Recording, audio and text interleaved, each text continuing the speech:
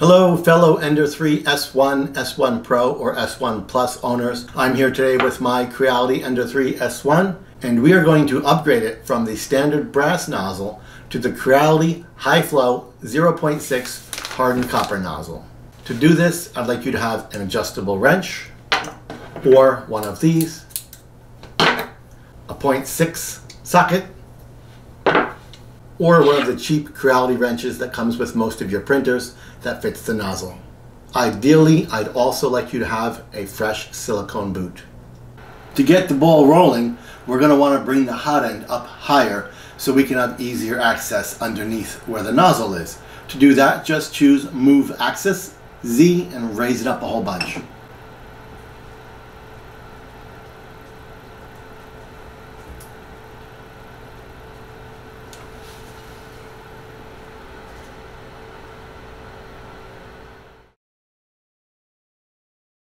Now that your nozzle is nice and high, let's just have a look over here behind the cooling fan. This is where we will be doing most of our work. The first thing we're going to do is simply reach up and pull this rubber boot off. Yeah, you heard me. It's just a cheap old rubber boot. Just peel it off. It might be stuck, so be careful. Wouldn't be a bad idea to replace it if you have a new one. You will notice the machine is on. That is because we are going to do this with the nozzle warm. Simply use your firmware and choose the option that heats the hot end. On mine, it says Preheat PLA.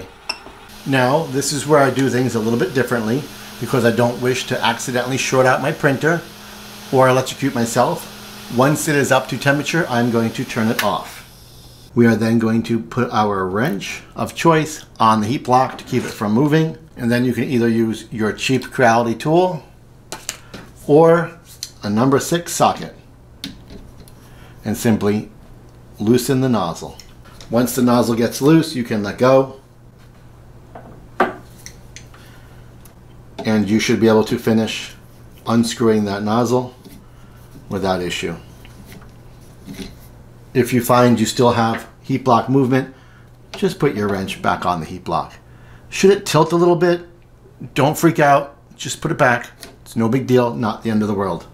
Without wasting too much time, take your new nozzle and start it into the threads. I have an 06 high flow nozzle. I'm going to put my socket over it and get it into place. Once it's firm, I'm going to grab the heat block and tighten the nozzle. Don't overdo it, just firm. Now you're going to take your silicone boot, preferably a new one, and stick it up over the heat block. In an ideal world, the rubber boot will clip over top of both sides of the heat block.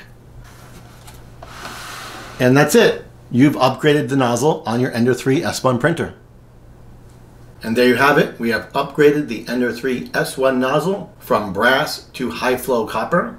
Despite some misinformation on the internet, it is a quick and easy job that does not require taking apart your Sprite Extruder. Should you be in the need of a smaller, larger replacement or harder nozzle material, the upgrade or replacement is straightforward and not much different from the process on any previous Ender printer.